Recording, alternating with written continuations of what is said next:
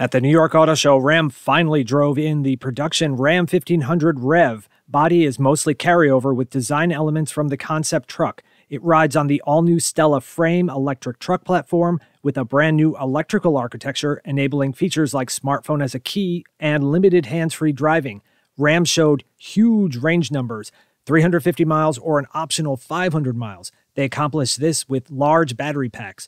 Dividing range by battery size, you can see that their efficiency is only on par, not revolutionary. Power numbers sound fun, but so far all electric pickups have been stupid fast.